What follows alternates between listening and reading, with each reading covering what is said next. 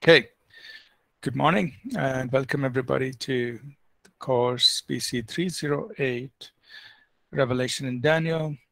We are right now in the book of Revelation, chapter 18 is where we're going to start off today, and we'll see how far we can go today, starting with chapter 18, Revelation. Let's pray, and then we will get started. May I request somebody to pray with us today, and we will get started, please. Kiran, can you pray?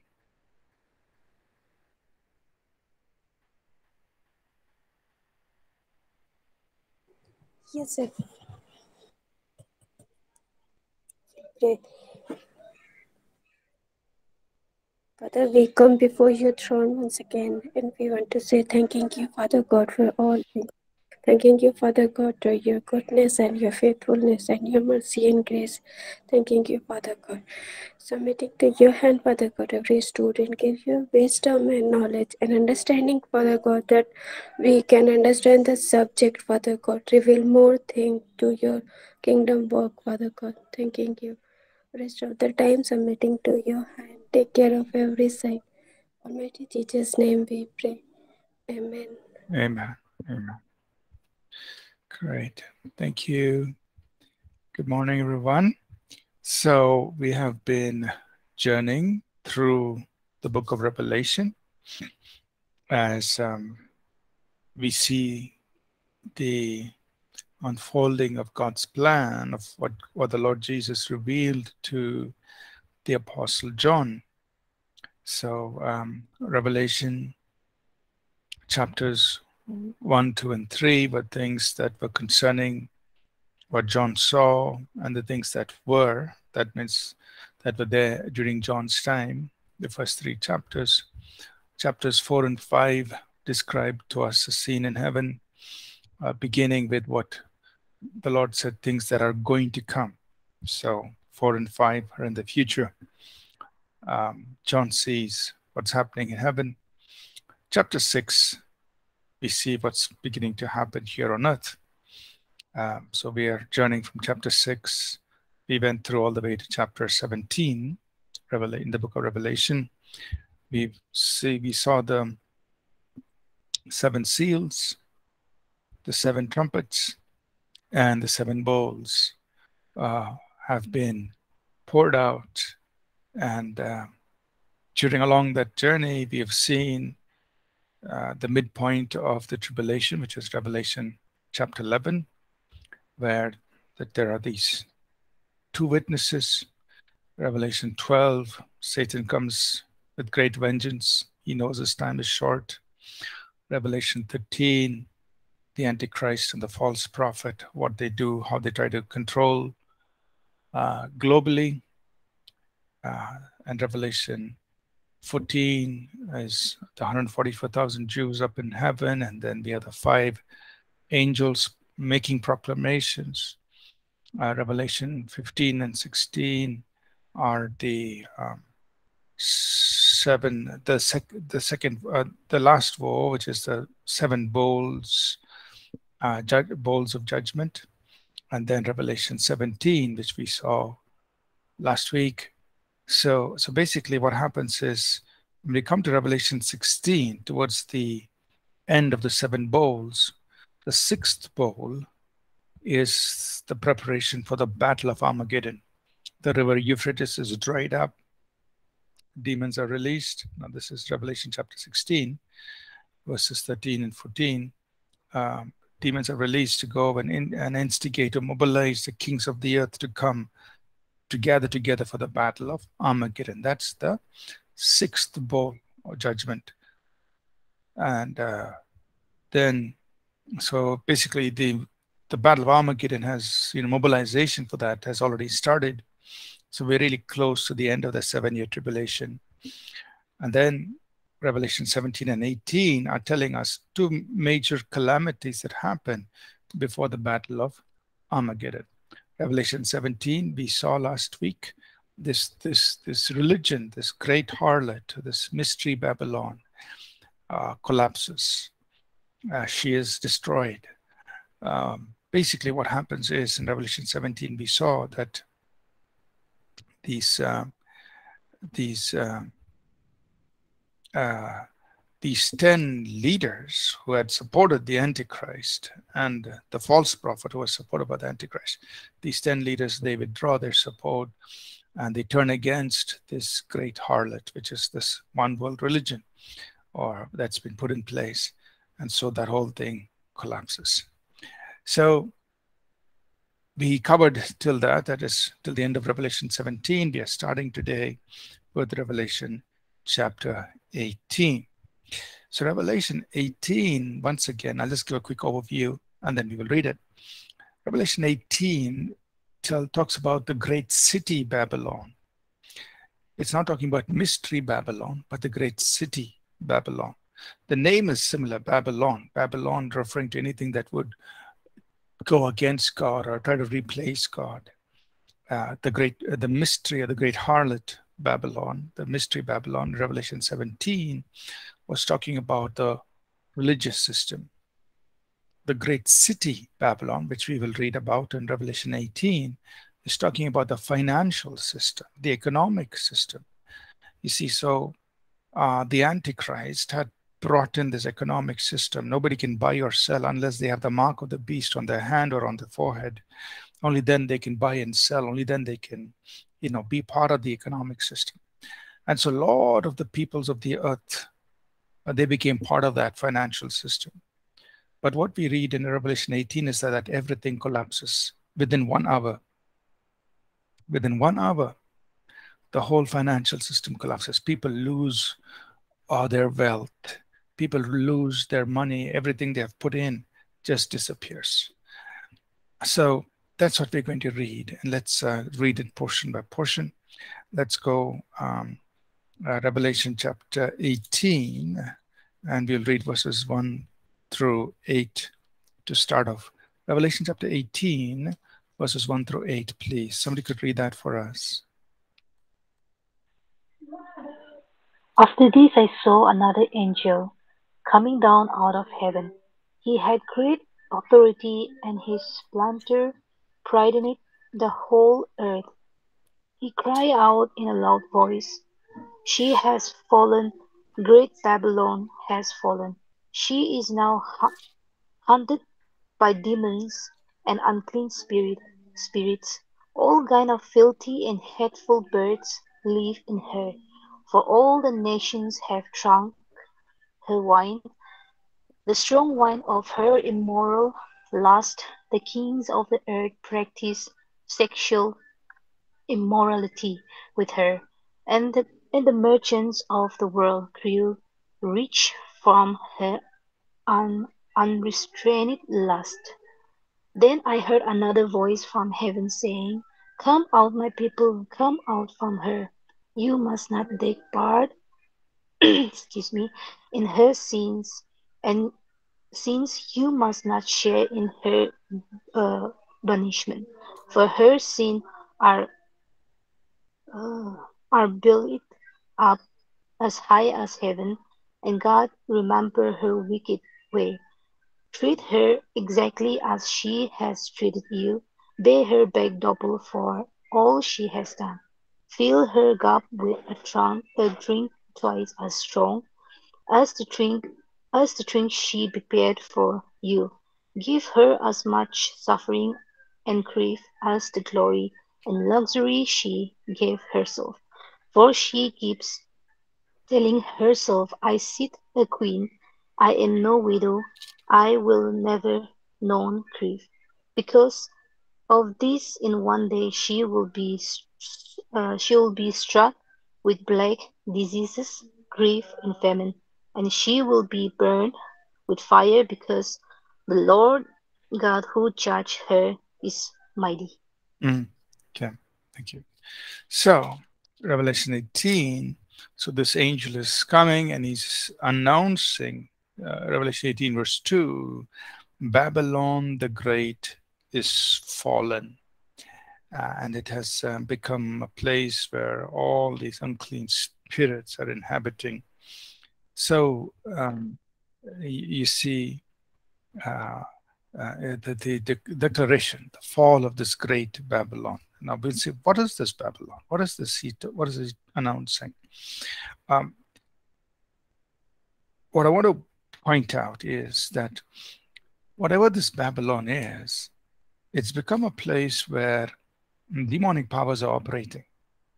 So really, when we will see that this Babylon is a place of, like we said, it's the financial system, the global economic system.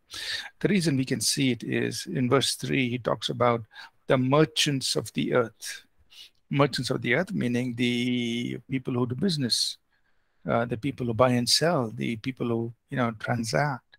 So he's talking about an economic system, a financial system. But this financial system has become so corrupt that instead of God being a part of it, it's the demons that have just in this system. And just a side note, look, it talks about verse 2 talks about every unclean and hated bird, every unclean and hated bird. So when we see the prophetic image, birds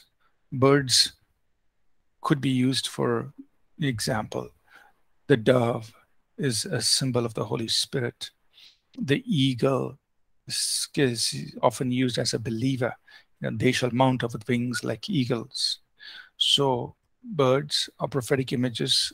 In some ways they're used to represent good things, but birds are also used to represent bad things. And here it talks about every unclean and hated bird. So you can imagine some birds that are unclean, that are not clean. Those are prophetic images of evil spirits, demonic powers. Whereas dove and the eagle is used to symbolize good things, right? Just for you to know, and to keep a side note on how prophetic images in the Bible. Coming back to what Revelation 18 is talking about, he's talking to us about this economic system. Verse 3 says, the nations, kings, meaning people of power and influence, have all participated in this system. And of course, notice the language. He's using a language like immorality, uncleanness. Why is that? That's telling us that participating or engaging in this kind of thing is really, not only is it a natural thing in the sense of, they're buying and selling, but there's also this departure from God. They're engaging in something that's not from God. And that's why this language here is very strong. And then he tells us, that God has remembered the sins. I mean, he has seen this wickedness. Now, you will see in verse 7, it says, in the measure that she glorified herself and lived luxuriously. She says, I sit as a queen and am no widow and will not see sorrow. That means it's talking about the pride, the wrong attitude, the pride of life being expressed here. This whole system is personified as a queen who is so proud of her achievements, proud of her luxuries, proud of her wealth, right? So this system is personified like that. And she sits as a queen and boasting all these things. But verse 8, in one day, all of this will be burned with fire, for God is going to judge this whole great city of Babylon, right? So as we read further, it becomes very clear that this great city of Babylon is an economic system. Let's read verses 9 through 16, please. If somebody could read that, verses 9 through 16, and you observe very carefully the way it's described, you will realize that, yeah, this is an economic system or a financial system. Revelation 18, 9 through 16, please. The kings of the earth who committed fornication and lived luxuriously with her will weep and lament for her when they see the smoke of her burning, standing at the distance for fear of her torment, saying, Allah, alas, Alas, alas, alas. that great city Babylon, the mighty city, for in 1 hour your judgment has come, and the merchants of the earth will weep and mourn over her, for no one buys their merchandise anymore. Merchandise for gold and silver, precious stones and pearl, pearls, fine linen and purple, silk and scarlet, every kind of citron, wood, every kind of object of e- evil Ivory. ivory, every kind of subject, every kind of object of most precious wood, bronze, iron, and marble, and cinnamon, cinnamon and incense, fragrant oil and frankincense, wine and oil, fine flour and wheat, cattle and sheep, horses and char, chariots, and bodies and souls of men. The fruit that your soul longed for has gone from you, and all the things which are rich and splendid have gone from you, and you shall find them no more at all. The merchants of these things who became rich by her will stand at a distance for fear of her torment, weeping and wailing, and saying, Alas, alas, that great city that was clothed in fine linen, purple and scarlet, and adorned with gold and precious stones and pearls. Yeah. So thank you. Revelation 18, 9 to 16. So here we're getting a description of what this great city, or what this queen, this this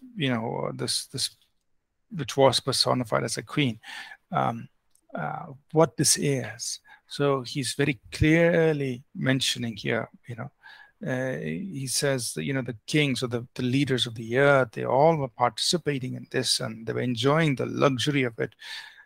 But yet they will see all of this just go up in smoke. It's all just going to be burnt. It's going to be destroyed. And the great city, verse 10, the great city Babylon, in 1 hour, it's going to be destroyed. Right? So this great city Babylon. So this whole economic system is represented, or is described by this a great city, or by personified as a queen living in luxury. But what exactly is it? When you read verses 11 through 15, you find that he's talking really about merchandise and people buying and selling all kinds of things: gold and silver, precious stones, purples, clothing, and precious metals, and spices and food, and even livestock, cattle, and even, he says, bodies and souls of men. That's verse 13. That even people are bought and sold in this. So this is like a system, big system, where all these transactions are taking place. Basically, it's a, so we would say in in uh, in uh, in our modern language, we would say this was um, an economic system, a financial system, where things are bought and sold, and people are uh, um, engaging in this. And all of this is going to be judged in 1 hour. It's going to collapse. So let's see what happens as we read on in this chapter, verses 17 to 24, please. Somebody could read it. So we understand very clearly from these verses 11, 12, 13, 14, it's really talking about a system that is buying and selling, economic system. And of course, he's using the language of his day. He's talking all about, clothing and precious stones and all of those kinds of things, but it's describing to us an economic system. Verses 17 to 24, we will see what more will happen to this great city, Babylon. Could somebody read that, please? Verses 17 to 24.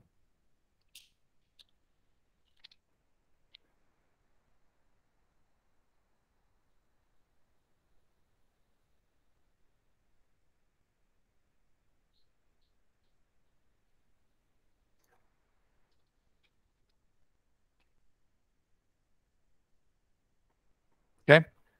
Thomas, Revelation 18, 17 to 24, please. Sure, Pastor, I'll read 24, 21 to 24, right, Pastor? 17 to 24, please. Okay. For in one heart, such a great riches came to nothing. Every shipmaster, all who travel by ship, sailor, and as many as the trade on the sea, stood at a distance and cried out when they saw the smoke of the earth burning, saying, "What is this like this great city?" They threw dust on their heads and cried out, weeping and wailing, and saying, "Alas, alas, that great city in which all who had ships on the sea became rich by their wealth. For in 1 hour she is made desolate.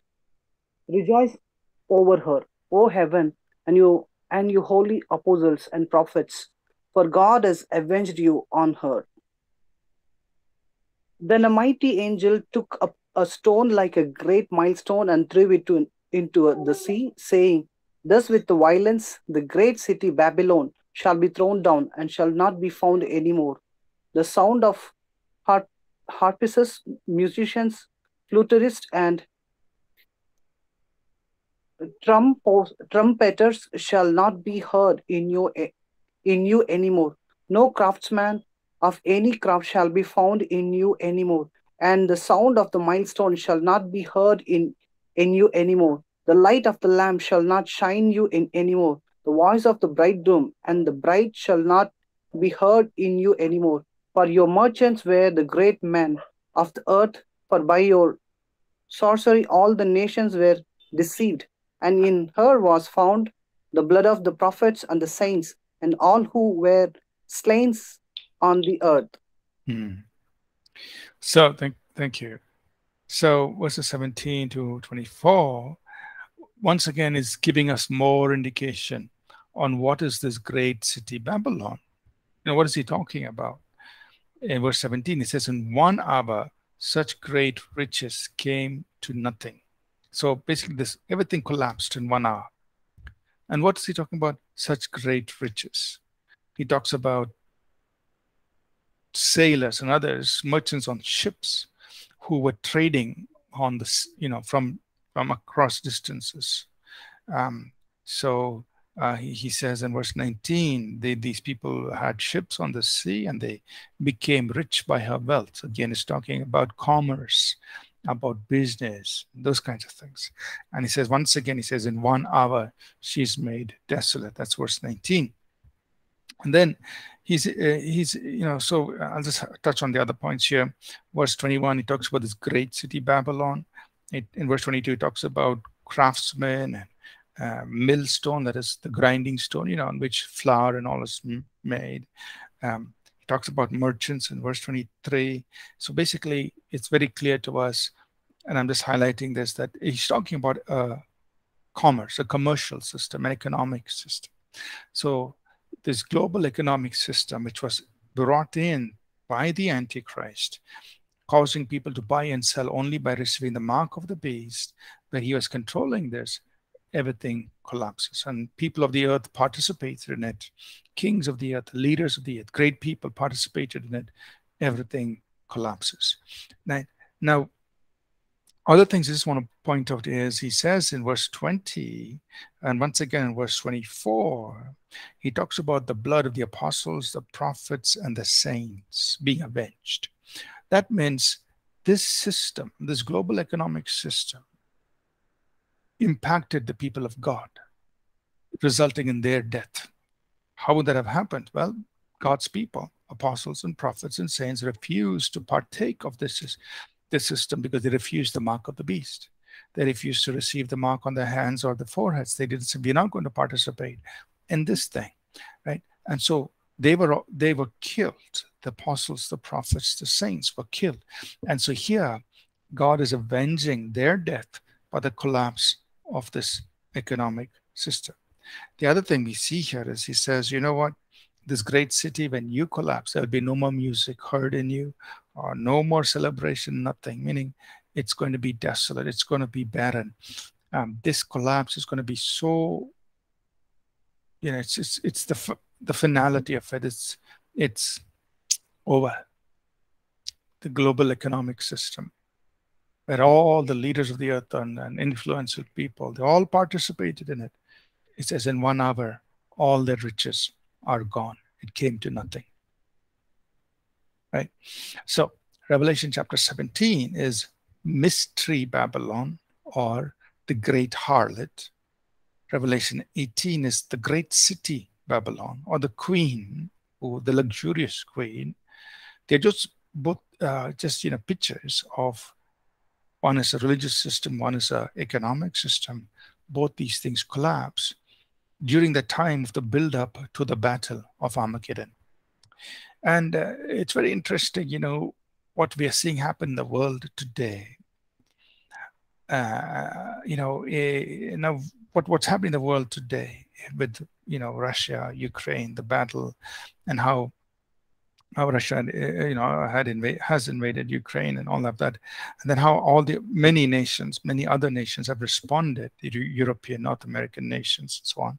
They've responded, and I have mentioned this before, and we've seen that within a day or a few days, the economy of the Russian nation was impacted so greatly. So in this whole war, there's been an economic impact, and of course other nations are also feeling the results of a lot of sanctions and so on. But you can kind of get a sense how in this great buildup of the Battle of Armageddon, when nations are going to be mobilized towards Israel, as that is happening, as they're all moving in, two things collapse. The religious system collapses, the economic system collapses. So now we come to Revelation chapter 19. In Revelation chapter 19, we get a glimpse of what is happening in heaven, while on earth, there is a preparation for the Battle of Armageddon happening. So on earth, Revelation 16, 13 through 14, the nations are being mobilized towards the Battle of Armageddon. The global economic system collapses. The global religious system collapses. That's happening here on earth. Revelation 19, what's happening in heaven around the same time. Right? So that's what we're going to see. Everybody's with me so far?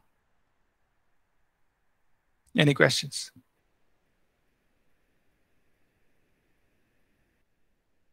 Okay, everything's clear. Okay, I see you got comments. So what's happening in heaven during this time? Revelation chapter 19. Let's please read verses 1 to 10. Revelation 19, 1 to 10. Somebody could read it for us, please. Prince. After these things, I heard a loud voice of great multitude in heaven, saying, Alleluia, salvation and glory and honor and power belong to the Lord our God. For true and righteous are his judgments, because he has judged the great harlot who corrupted the earth with her fornication, and he has avenged on her the blood of his servant, said by her. Again they said, Hallelujah, Hallelujah. Her smoke raised up forever and ever. And the 24 elders and the four living creatures fall down and worship God who sat on the throne, saying, Amen, Hallelujah. Then a voice came from the throne saying, Praise our God, all you his servants, and those who fear him, both small and great.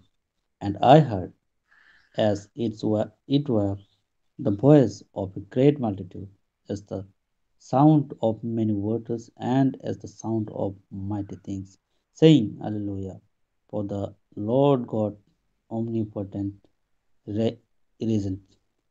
Let us be glad and rejoice and give him glory, for the marriage of the Lamb has come, and his wife has made herself ready, and to her it was granted to be arranged in fine linen, clean and bright, for the fine linen is the righteous act of the saints.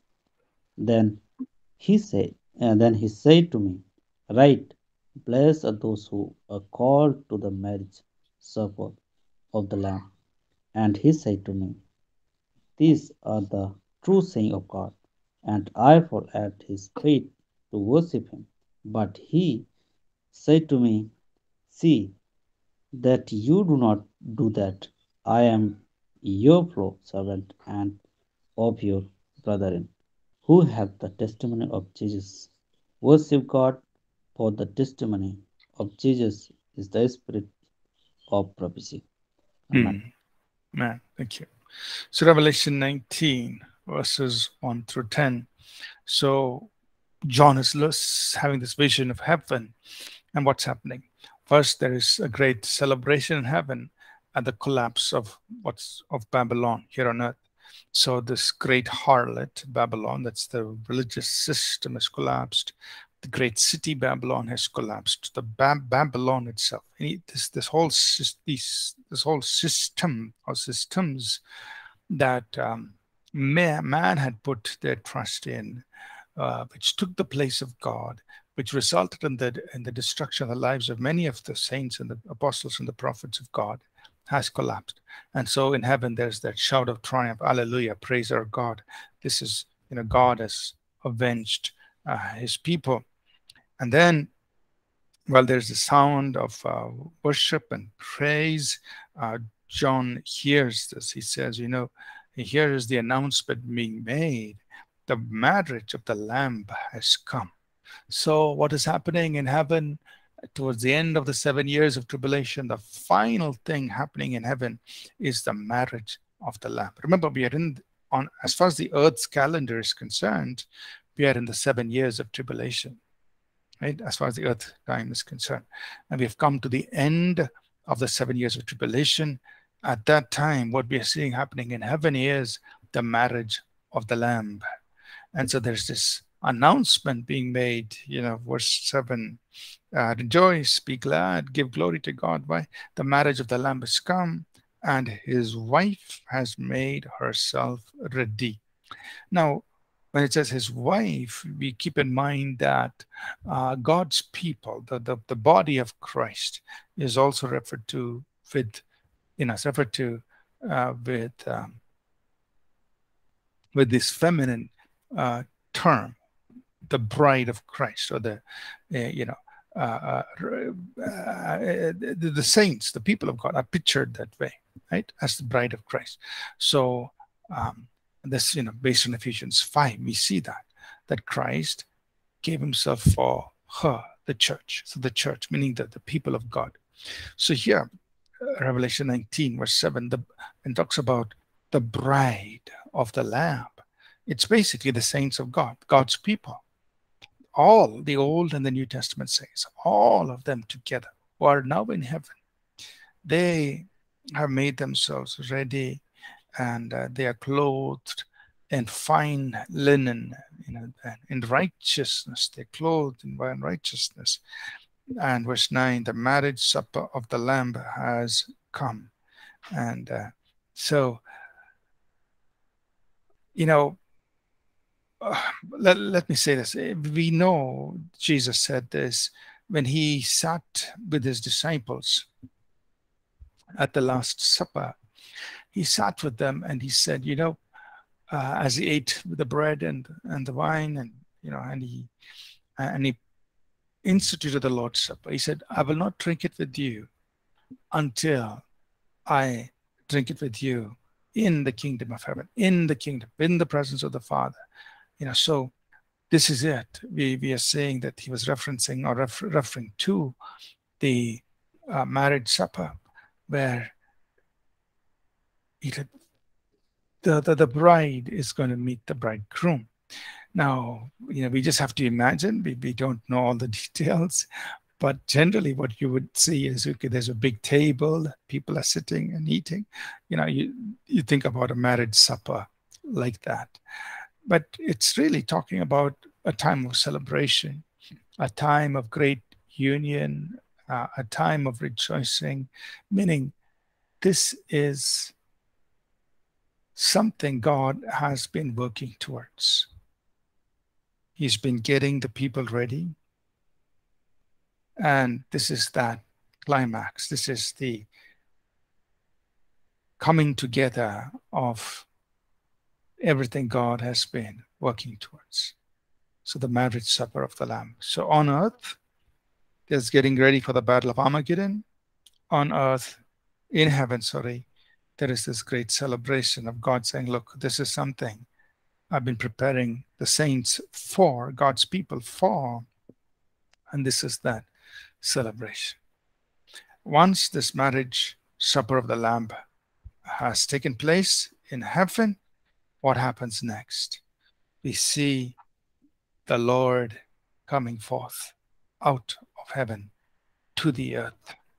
So we see Revelation chapter 19, verses 11 through 16. Can somebody read that for us? Revelation 19, 11 through 16. Kanan, if your mic is okay, you can read it. Dave, I'm not sure about your mic, so I don't want to trouble you. But Kanan, if your mic is fine, read it. Please read it. Revelation 19, 11 to 16. Okay, I will read. 11 to 16, right? Mm-hmm. Now I saw heaven opened, and behold, a white horse, and he who sat on him was called Faithful and True, and in righteousness he judges and makes war. His eyes were like flame of fire, and on his head were many crowns. He had a name written that no one knew except himself. He was clothed with a robe dipped in blood, and his name is called the Word of God. And the armies in heaven, clothed in fine linen, white and clean, followed him on white horses. Now out of his mouth goes a sharp sword, that with it he should strike the nations, and he himself will rule them with a rod of iron. He himself uh, treads the winepress of the friends and wrath Yes. of Almighty God, and he has on his robe and his thick a name written, King of Kings and Lord of Lords. Mm. Thank you. So Revelation 19, 11 through 16. So John sees the heaven opened and he sees Jesus coming. So this is the Lord Jesus returning or coming to the earth in this magnificent glory. Right. Now, Daniel spoke about this. He said, Daniel chapter 7, verse 13, 14. Daniel said, I saw the Son of Man coming in the clouds of glory. Many times on his earthly ministry, Jesus said, you will see the Son of Man coming in the clouds in his glory. And here it is, Revelation 19:11, being fulfilled. He comes.